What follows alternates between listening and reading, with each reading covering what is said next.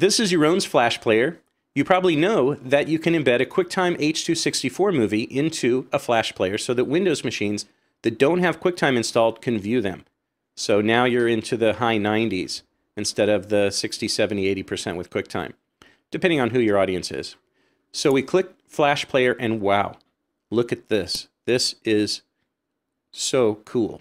We have supported many more features of this player. One of them is skins. And if you have clients that, you know, are more corporate looking or more crazy looking or, you know, whatever the brand, we have now a variety of skins that you can use. And then once you choose a skin, you click one and let's just select one. And it writes the code, puts everything in there, everything's great.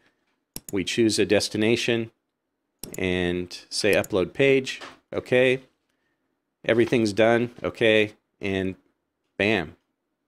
So there is the player, we click it, there's our movie, and it's just that easy.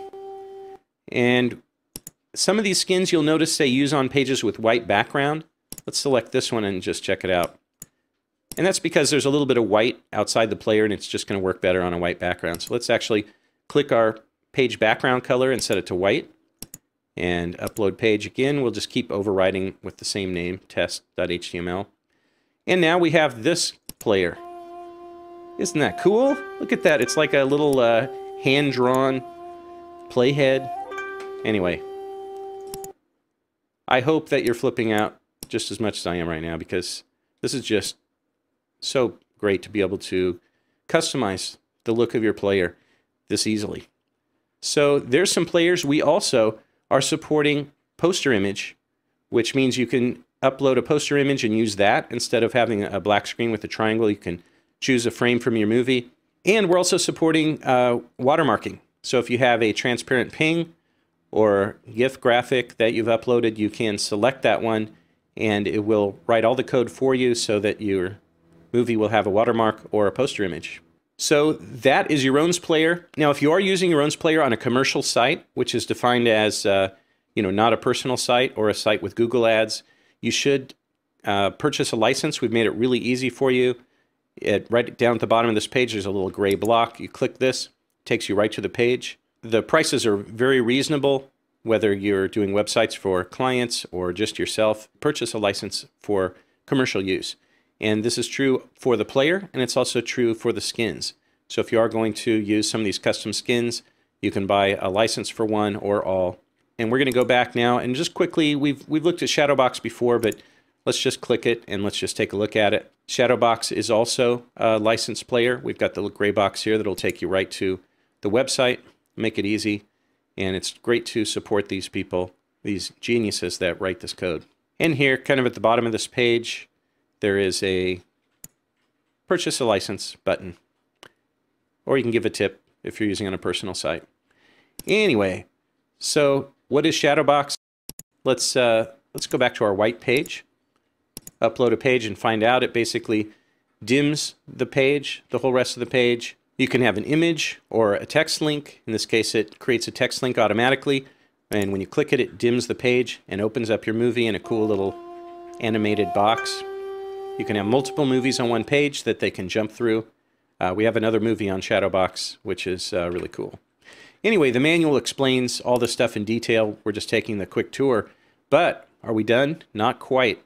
There's one more feature that I want to show you, which is amazing. Because you're looking at some of these skins and some of these cool ways to present movies and thinking, I've already encoded and uploaded some movies, and I would like to kind of republish them or represent them with some of these new cool features. So let's take a look at this green button. It's called Choose Remote Clip.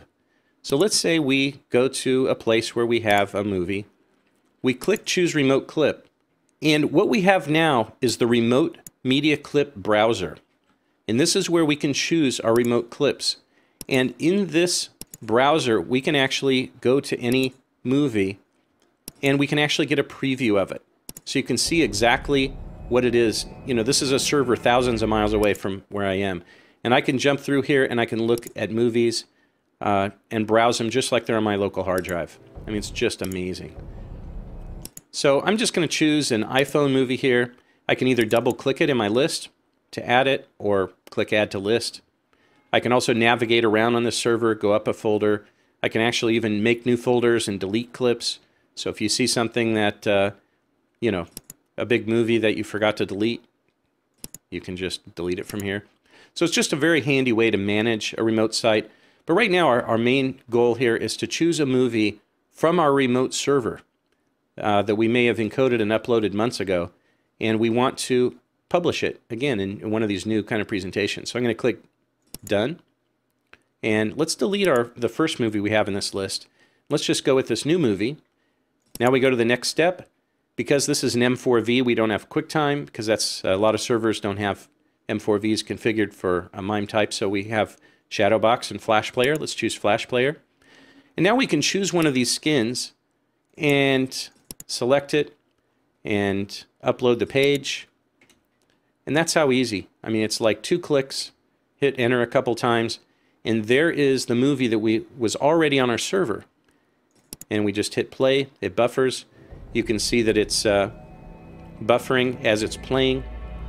So it's just amazing. We've got a full screen button, so you can watch movies full screen.